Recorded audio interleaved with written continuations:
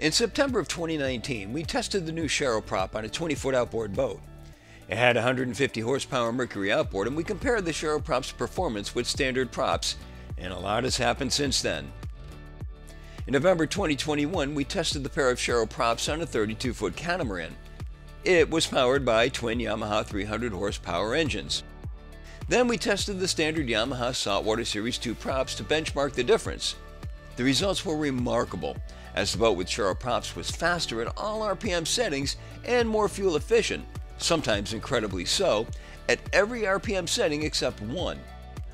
Now, let's put the Sharrow prop's new technology into historical perspective. The first example of a rotating device moving water is Archimedes' screw. It was invented around 250 BC.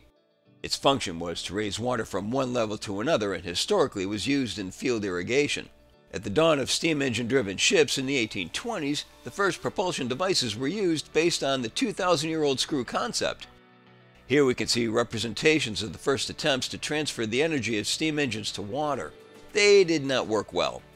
In 1836, a Frenchman by the name of Augustin Normand designed a four-blade propeller.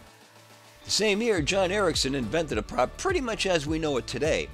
It was used on canal barges and on ships in the 1830s and onwards. So for the last 180 years, not much has basically changed in the world of propellers. Yes, there are cleaver props, surface-piercing props, props with 6, 7, and 8 blades, variable pitch props, folding props, and others, but virtually all are variations of the props invented in 1836. But none of the new conventional prop designs have solved their greatest flaw. They simply don't advance through the water at the rate of their pitch. While it's rarely talked about, marine propellers are notoriously inefficient because of prop slippage. Every prop has a pitch, which is what carves its way forward and therefore moves the boat forward. In the image here, the prop pitch is 12 inches, which means that if it were moving through a solid, it would advance 12 inches with every 360-degree revolution. But in fact, propellers never reach their theoretical performance for a variety of reasons. The term propeller slip is the difference between the theoretical advance of the prop if it turned one revolution and its actual advance. In the case of the 21-pitch prop, it actually has an actual advance rate of 19 inches. This chart explains the second reason why Sharrow props make the boat go faster and at the same time provide more miles per gallon at most settings than standard props. In a nutshell, they simply advance the boat more inches on every revolution of the prop at all RPM settings over conventional props, even at wide open throttle. This chart shows you exactly how many inches the prop actually advanced at the indicated RPM settings with every 360-degree revolution of their props.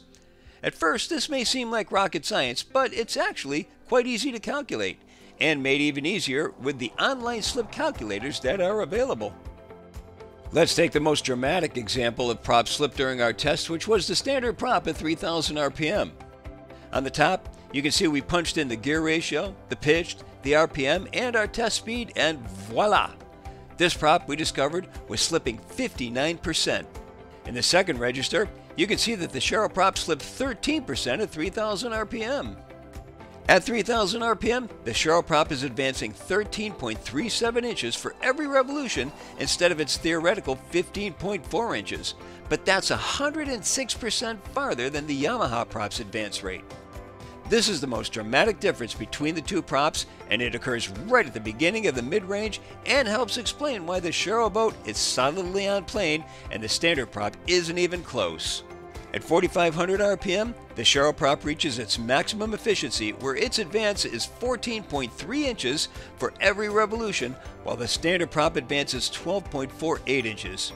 From there, the two differences tend to parallel each other as they make their way to top speed, with the conventional prop never really closing the gap in efficiency. Given the performance observed between the two props, we at BoatTest can come to no other conclusion than the Sharrow prop is a giant leap forward in propeller technology. And that's yet another look and more proof of the revolutionary Sharrow propeller.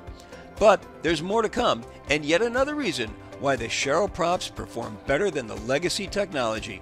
Stay tuned. For BoatTEST.com, I'm Captain Steve, and we'll see you on the water.